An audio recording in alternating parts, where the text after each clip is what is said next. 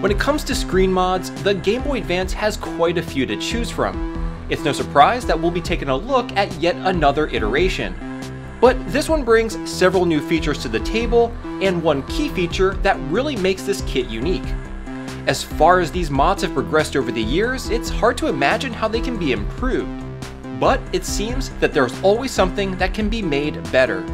So with that, let's take a look at FunnyPlaying's latest kit, the Laminated IPS 3.0.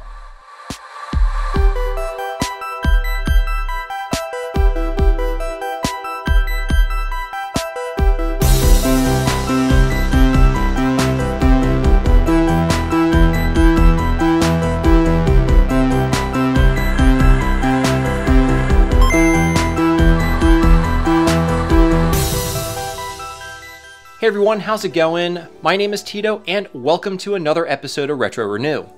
Today we'll be taking a look at another IPS kit from FunnyPlaying for the original Game Boy Advance.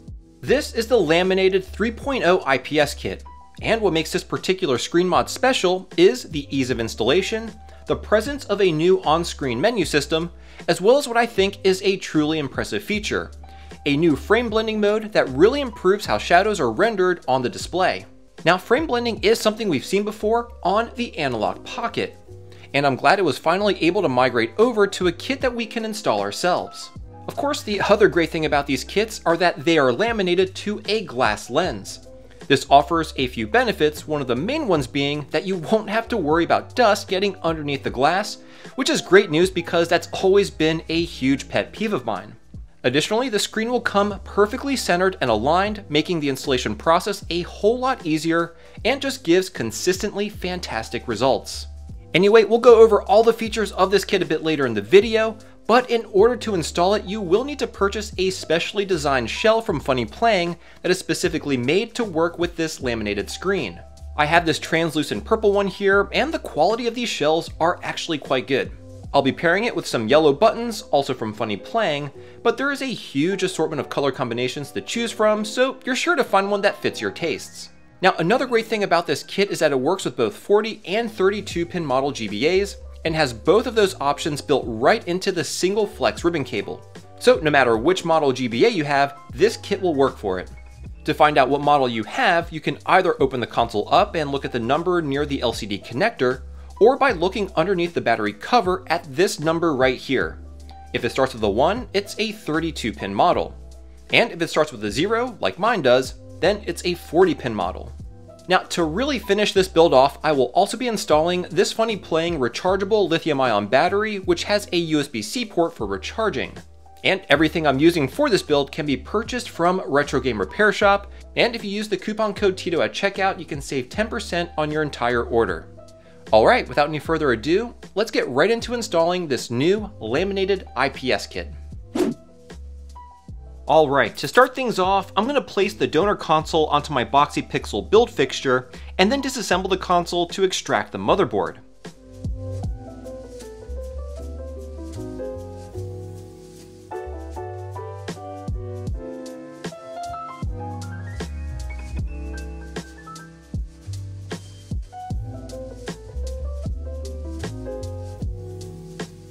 Now, if you look near the LCD ribbon connector, you'll see one of the indicators that I mentioned earlier regarding which type of model GBA you have. Here you can clearly see the 40, which denotes a 40 pin model. If you had a 32 pin model, you would see a 32 here. Now, go ahead and delatch the bails on the connector and remove the ribbon. With the motherboard out, go ahead and grab the new shell and notice the bevel around the LCD opening. This is what will help keep the new panel in place. It's really a nice design.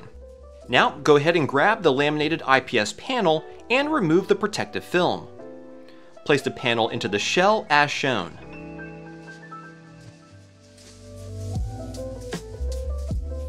Next, grab the flex ribbon and connect the IPS panel to it.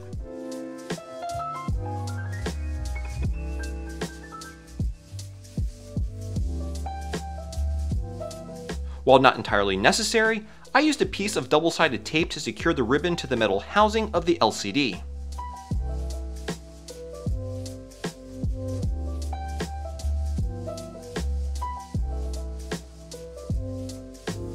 Then go ahead and tin these pads and attach the included 3 wires to them. Now I later found out that this step is completely optional. You actually don't need to do any soldering at all, and you can still get the full functionality from this mod using just the touch sensor. But I'll get into that in more detail later on in the video, so stay tuned. So again, just to reiterate, this soldering part is completely optional. Now since I have a 40-pin model GBA, I'll be using this part of the ribbon to connect to the motherboard. If you had a 32-pin model, you'd use the other. So here I'm folding the 32-pin portion of the ribbon cable to keep it out of the way. Now since this will cover the wires we just soldered, it's important to keep track of what each wire is for. You can mark them with a Sharpie, or just remember where each one goes. Next, we'll begin soldering the wires to the motherboard. But first, we need to drop in our retaining bracket. This needs to go under this lip here on the top portion of the shell, and you'll need to feed the wires and ribbon through as shown.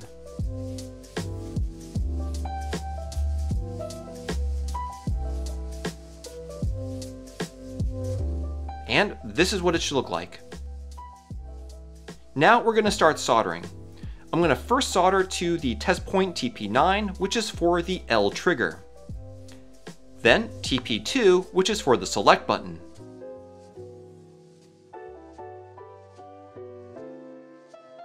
And lastly, TP8, which is for the R trigger.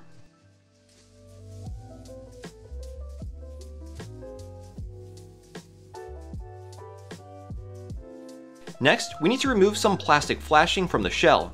Just simply cut it off with some flush cutters. Then go ahead and drop in all the buttons, membranes, and other various components. Before dropping in the motherboard, however, go ahead and connect the LCD ribbon to it.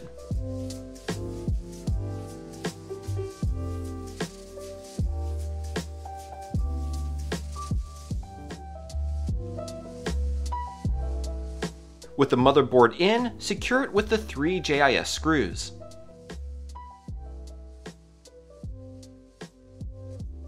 Next, we want to secure the touch sensor to the back of the glass screen lens as shown. I'm just using a couple pieces of Kapton tape to do this, and it probably would have been a lot easier to do this prior to installing the aligning bracket. Anyway, drop on the rear shell and button it all up.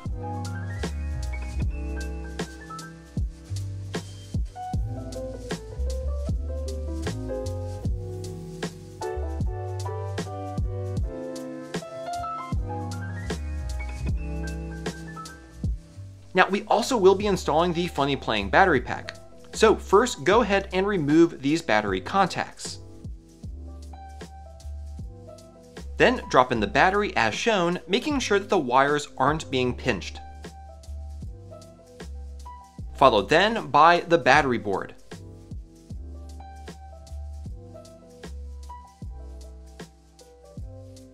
Then connect the battery to the board, again making sure that the wire is not being pinched in any way.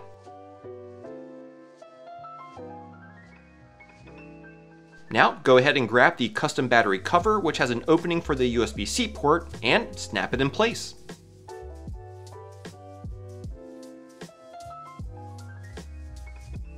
And to really finish the build off, I'm placing these hollow foil labels to the back.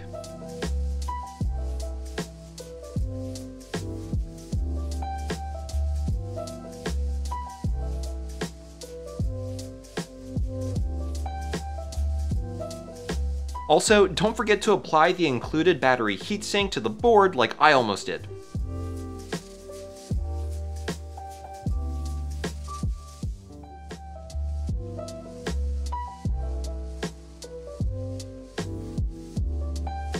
And there you have it, the FunnyPlaying Laminated IPS 3.0 kit.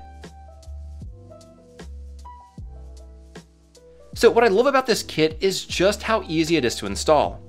And after playing around with it for a bit, I've come to realize that you don't even need to do any soldering. Everything can be controlled using the touch sensor. So with that, let's take a look at the features this new IPS kit has to offer. Now all the features on this kit can be accessed through the on-screen menu system or OSD. To get to the OSD, simply press and hold the select button. The first option is screen brightness. It has 15 levels and can be adjusted using the L and R triggers. To hop over to the next option, press the select button, which will then allow you to toggle the 4 available color presets. Option 1 is the default setting. Option 2 is called highlight mode, and it appears to be slightly brighter and perhaps more contrasty, but honestly I couldn't really tell much of a difference between the two. Now option 3 is black and white, while option 4 is a green tint that I suppose is trying to mimic the original Game Boy palette. My guess is that options 3 and 4 are for when playing regular Game Boy games. Now the next setting is display mode. Option 1 is a default setting, while option 2 presents an anti-aliasing mode. This definitely appears to soften the image just a bit when compared to the default setting. And option 3 is pixel mode, and as you can see it adds some horizontal scan lines, which actually look pretty nice. I don't usually like artificial scan lines, but I found myself keeping this setting on. And the last setting in the OSD is frame blending. As I mentioned earlier in the video, this is something that the Analogue Pocket had, and it's a great feature because it helps to render shadows by getting rid of flicker. Here you can see I'm using the 240p test suite to showcase the Analogue Pocket frame blending mode in action. When it's off, you'll notice that the shadow flickers. It's actually flickering a lot more rapidly in person, but due to the shutter speed of my camera, it appears as a slow flicker. Anyway, when frame blending is enabled, you can see that there is no flicker present at all, and it simply has that shadow effect. Now looking at the FunnyPlaying IPS 3.0 kit, we can see that the frame blending mode provides the same fix, which is fantastic. Frame blending is a setting that I will definitely be keeping on. Now the last feature of the kit, which is actually really fantastic, is that you don't have to do any soldering at all. The OC menu can be very simply operated by using the single touch sensor behind the glass lens. To open the menu, just hold the touch sensor for about 2 seconds. When it's open, you can toggle the various settings by tapping the touch sensor. To advance to the next setting, just hold the touch sensor for about 1 second until it advances over. And then to turn the OSD off, you can tap and hold it again, or just let it time itself out. It's really just amazing that these smart controls with the touch sensor allows you to get full functionality out of this kit without the need for soldering. Simply amazing. Alright, so those are the primary features of this kit. But now, let's get into the pros and cons. Starting with the pros, I think the most impressive thing about this kit is just how easy it is to install. FunnyPlaying, I feel, has really been focusing on making their mods more accessible to those who may not have the necessary soldering skills to pull off a full installation. Giving the option of not soldering is fantastic, and the inclusion of using touch sensors to navigate the OSD is very thoughtful. And because this screen is paired with a custom shell, trimming is no longer needed, which again is great and further simplifies the installation process. Now the next pro I want to discuss is the inclusion of the frame blending mode, which really works quite well. IPS kits for the longest time have had the flickering issue, which isn't all too bad, but now that it's fixed, it's just fantastic. Of course, the fact that the IPS panel is laminated to the glass screen lens is another pro. Honestly, having a kit be laminated should now be the standard. Not having to worry about dust or having the perfect alignment is fantastic. Another great thing is that FunnyPlaying really does give quite a few great color options for not only the IPS kits, but of course their shells and buttons, giving you an endless amount of color combinations to suit your needs. And lastly, when this kit is paired with FunnyPlaying's rechargeable lithium-ion battery, you honestly get the full package. I actually took a closer look at this kit in another video, which I'll have linked in the banner on screen as well as in the video description below. Anyway, those are the pros, but now let's get into the cons. And really, I couldn't think of many. FunnyPlaying really did knock it out of the park with this one, and I think it's a fantastic kit. The only potential con I think is price. The screen itself is par for the course and runs at about $60. But you do need to purchase the shell, which is another 15 bucks on top.